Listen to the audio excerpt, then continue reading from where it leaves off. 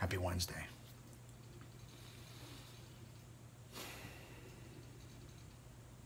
Staying open, staying teachable, adjusting, practice,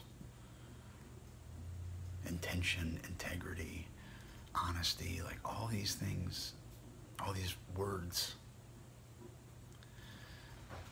How do we apply them? How do we use them in our life? Do we ask those questions? You know, staying present in each moment to ask these questions of ourselves, I think is challenging, first of all, and it's not easy. But the experience of life becomes more rich, and if we do. I mean, how often have I been like, oh wait, I don't remember how that event took place because I checked out. And sometimes being so present, I still check out,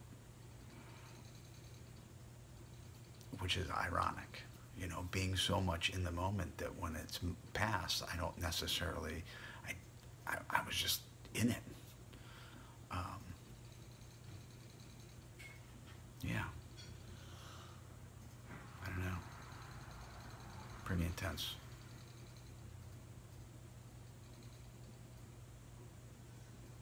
And to be in that moment. I was talking to a friend of mine yesterday that I think it's the irony of celebration is to not be present.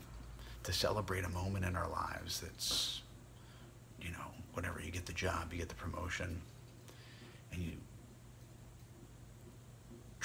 typically, not everybody, because I think not everybody is as knuckleheady as I was, is that you go out and you get, you know, you get really drunk and you forget.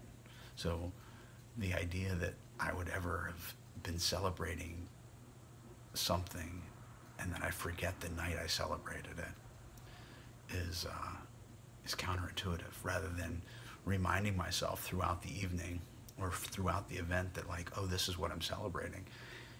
That might be a better way to nurture the gratitude of the feeling of the vibration of the moment.